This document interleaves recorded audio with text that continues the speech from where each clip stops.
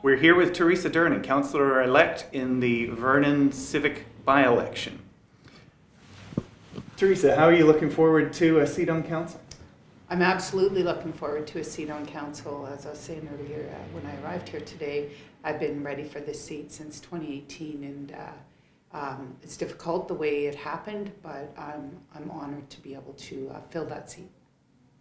And are there any particular goals that you hope to accomplish with that seat on council?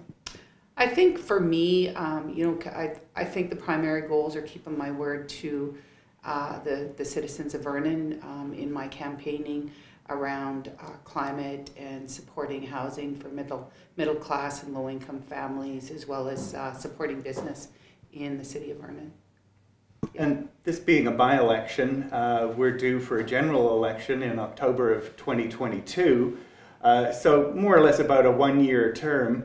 Are you using this as a test for whether you would like to pursue a further political career at City Hall?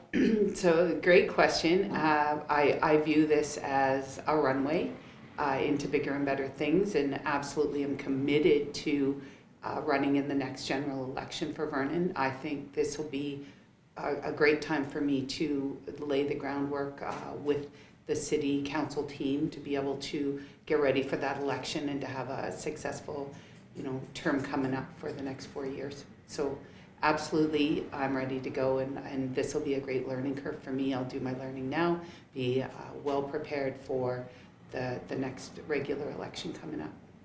Do you expect to see some of the same challengers again in October? I do, and I'll be ready to go. And as far as the key issues you mentioned there, do you have any more detail on how you plan to push those forward?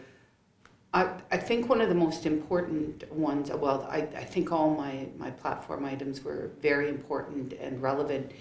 The climate situation and the fires last season, that was huge and very terrifying for a lot of the area residents.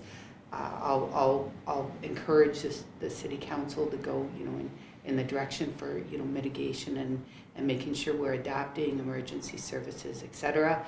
The city discusses that a lot and often has agenda items on those things.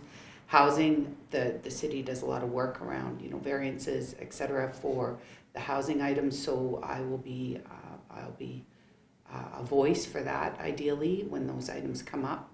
And business rebound, anything we can do to help businesses in Vernon get back on their feet after the pandemic, I'm all for that, and we'll be also advocating for those items as they come up across the table.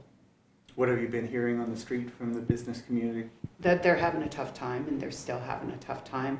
Labor shortage is huge, and that's directly linked to the housing situation for Vernon.